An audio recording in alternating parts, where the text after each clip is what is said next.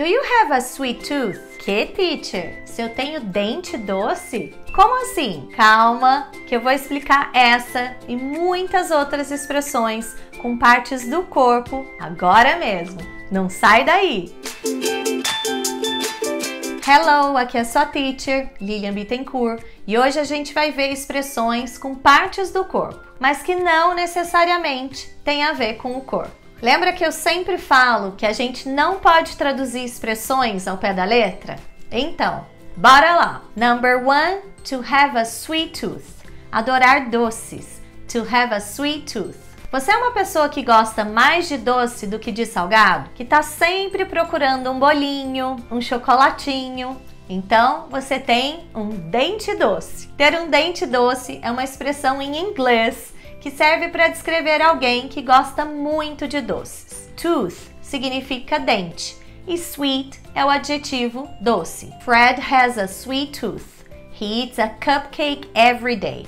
O Fred adora doces. Ele come um cupcake todos os dias. Fred has a sweet tooth. He eats a cupcake every day. I hope you have a sweet tooth. I've made a dessert. Espero que você goste de doce. Eu fiz uma sobremesa. I hope you have a sweet tooth. I've made a dessert. I know that I have a sweet tooth. I know that I have a sweet tooth. Number 2, keep your chin up.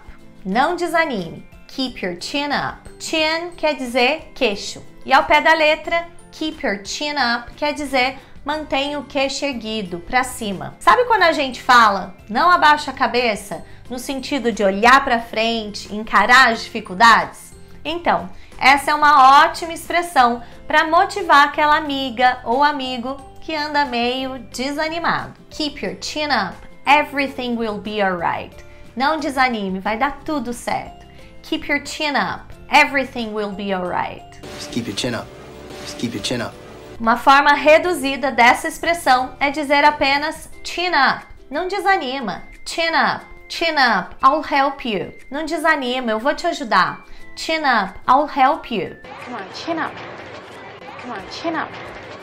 Number 3, get it off your chest. Desabafa. Get it off your chest. Okay, get it off your chest. Okay, get it off your chest. Chest significa peito. Get something off your chest significa literalmente tirar algo do seu peito. Ou seja, algo que você está segurando para falar, sabe? E desabafar é abrir o peito, é compartilhar com alguém. Get it off your chest. You know you can trust me. Desabafa, você sabe que pode confiar em mim. Get it off your chest. You know you can trust me. Just get it off your chest, son. Just get it off your chest, son. Number 4, to cost an arm and a leg. Custar uma fortuna, muito caro. To cost an arm and a leg. Arm significa braço. Leg significa perna. To cost an arm and a leg significa literalmente custar um braço e uma perna. Aqui no Brasil a gente fala custar os olhos da cara, né? Ou que algo custa um rim de tão caro.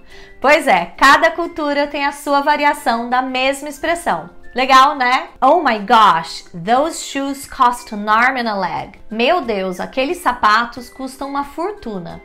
Oh my gosh, those shoes cost an arm and a leg. And it won't cost you an arm and a leg. And it won't cost you an arm and a leg.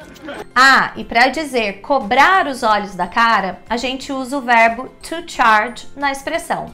To charge an arm and a leg. They charge an arm and a leg in that store.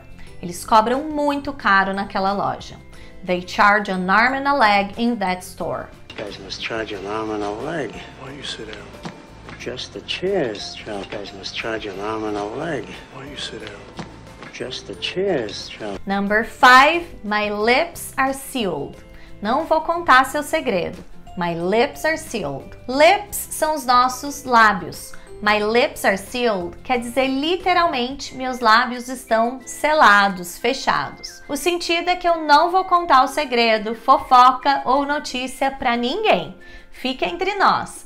Tem até uma expressão que algumas pessoas falam por aqui, que é assim: minha boca é um túmulo. Ai, credo, minha boca é um túmulo. Don't worry about it. My lips are sealed. Não se preocupe, eu não vou contar para ninguém. Don't worry about it. My lips are sealed. Number 6, get off my back. Larga de mim, sai pra lá. Get off my back. Costas em inglês é back, no singular mesmo, porque na verdade a gente só tem uma, né? Literalmente, get off my back quer dizer sai de cima das minhas costas. Por aqui a gente fala larga do meu pé, né? Sabe aquela pessoa que não para de atazanar por aí? Então, manda essa pra ela. Get off my back. Sai pra lá. Get off my back. I can't stand you anymore. Larga do meu pé, eu não te aguento mais. Get off my back. I can't stand you anymore. Get off my back. Get off my back.